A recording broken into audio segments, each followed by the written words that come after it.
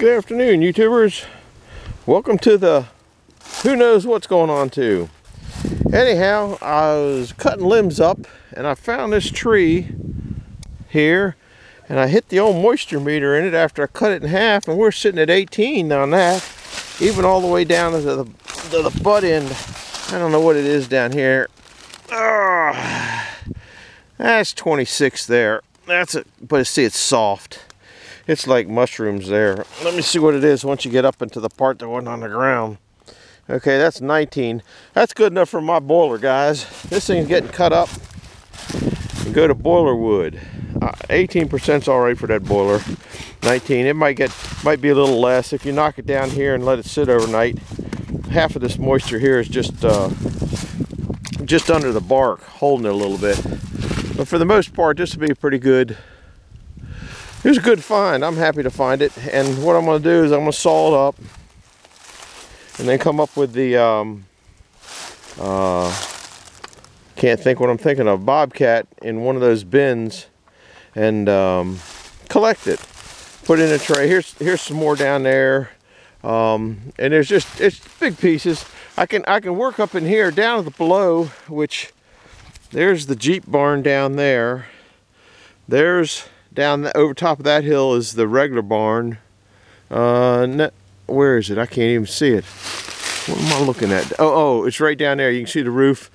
The old sawmill, you can catch a corner of it there to give you an idea. The house is way up that way, and down there in the mud pit, wood yard, is that just kind of gives you an idea of the directions. I'm gonna try to sit you up here in a place that is maybe not as hard to, maybe you can see a little bit better. You're gonna be like me, a little crooked or a little off kilter. I'm trying to find the lid for this thing. There, I found it. This is just one I keep in the thing. What does it say the temperature is? Somehow you can get the temperature here. It says it's 46. I don't think it's 46. It might be, I don't know. Don't really care. I'm going to cut it up anyway. I got to figure out how to turn this thing off. Turn it off. Come on, thing, go off. There it goes. Anyhow, I'm going to be using my baby saw, which people laugh at me. But if you're into woods, I don't know whether you're in this or not. This is a MS-201 top. I think that means top saw, and the C I think means computer controlled. These things are light and real balanced, so you can zip down a piece of wood like this. I don't see any point in bringing a big monster chainsaw out here. And here's some of the reasons, guys. This itty bitty blade, but that's a good size. I think it might be a 10-inch blade. It might be a 12-inch blade. I don't know. It's pretty wore out. These blades here don't cost hardly anything. So if I dig into dirt, which when you're working on frozen ground, dirt is like a file on these chainsaw blades. But this little saw cut pretty fast. Like I said, it's an old tired blade. Doesn't take you half the time to sharpen a short blade. Doesn't wear you out because you can sit there and, you know, play with this thing all day long. And what you get in the big stuff, get the big saw out. But little stuff like this, you know, you're just killing yourself. And this will cut fine enough. It's already warmed up because I cut these two pieces off just to see what the content was. So we're going to, I got this crown marker that, you know, marks it. I'm on the wrong side of it. And you can't see me going up it after I get to that point anyhow. And actually with this tree this small, you really don't even need that. You can just go down there with a stick. So I'm going to put that in my pocket. I'm going to fire the chainsaw up. I don't even have my mittens with me. So I think you're in there. Yeah, we'll get a few cuts that way. All right, let's see. Oh, there are my mittens. Poor old kitten lost his mittens. I'll cut this up, then I'll bring one of those boxes up and just put the wood right in the box. At that thing at 19 in the center, it's ready to burn, like I said right now. Hopefully, it cooled down. It's colder than you think out here.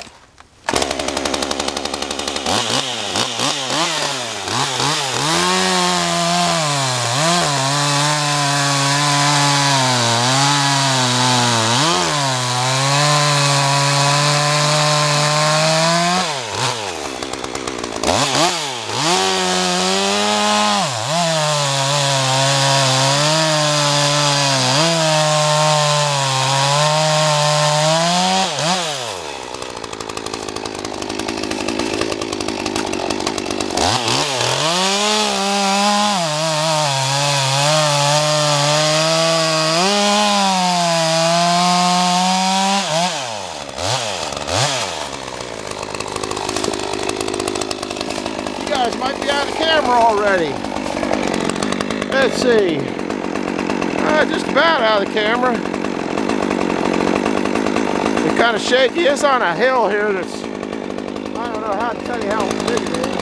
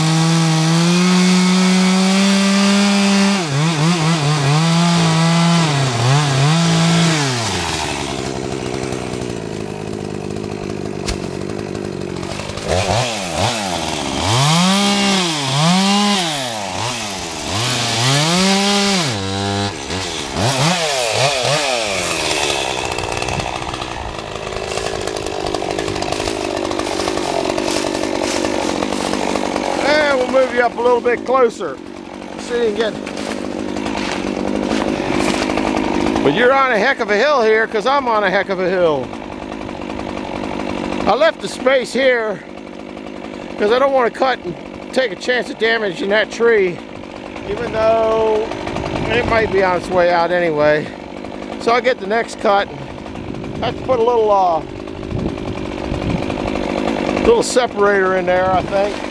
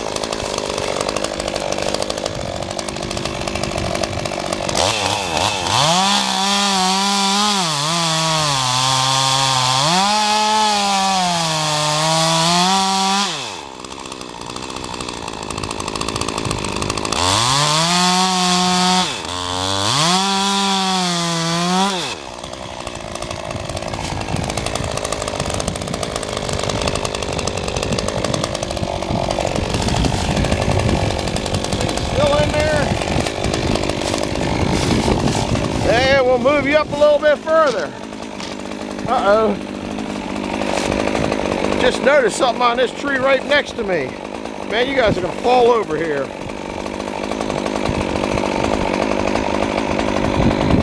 Poison ivy run. That's what's the nice thing about the wintertime. You can mess with this stuff. It didn't look like it was too active. I might have hit it a year ago. This time of the year, there's another one over there. This time of the year, when I have all my monkey suit and stuff on, I have a tendency to get those off. That was a live one.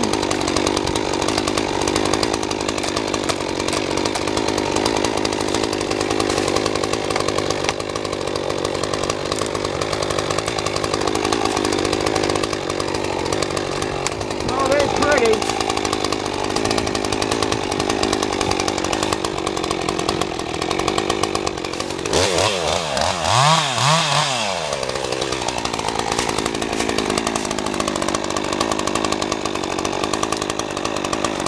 Alright, when we first bought this property, there was so much poison ivy in these woods, you're afraid to walk, and I catch it bad enough that I have to get cortisone shots for it. I've got it cleared down to just a little bit of nothing now. I gotta get a few more shots of this thing.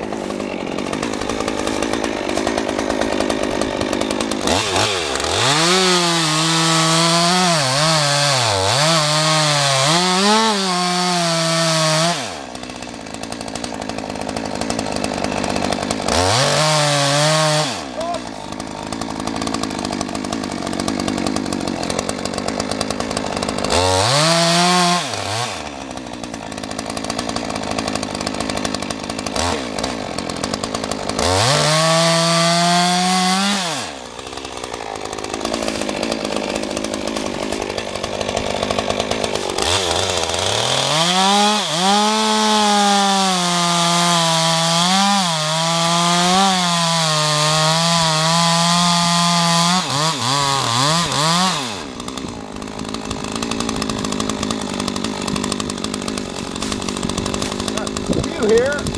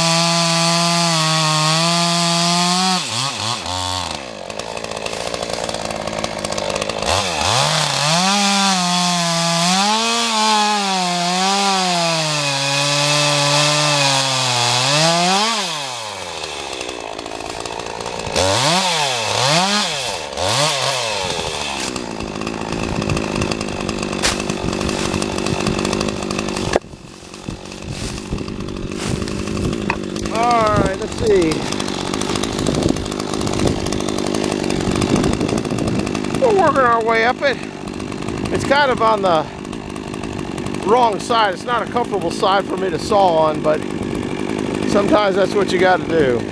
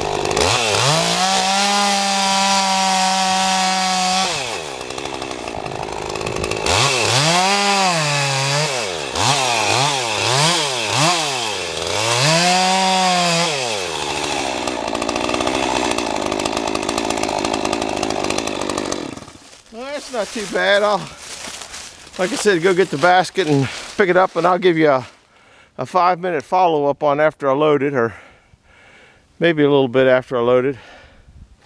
I don't use a pickaroon to pick it up. I pick it up by my good old hands and back, and it goes on down that way. We've talked about picking up wood with pickaroons and how I really don't think it's good for your back, so we're not going to get into that too much today, but I think your back needs all the exercise it can get. But I think I'm going to get rid of this limb right here because you can't see it.